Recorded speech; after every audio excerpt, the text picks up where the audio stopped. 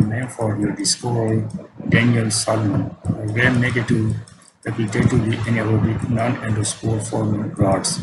Their normal habitat is the intestinal tract of humans and many animals.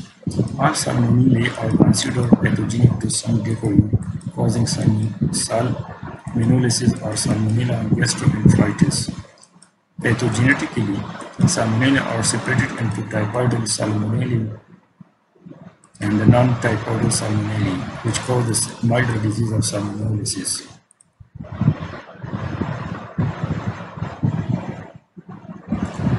The nomenclature of the Salmonella microbe differs from the norm rather than recognized species. There are more than 2,000 serotypes, serowords, only about 50 of which are associated with any frequency in the United States.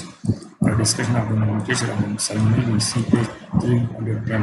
To summarize, many taxonomies consider them to belong to only two species, primarily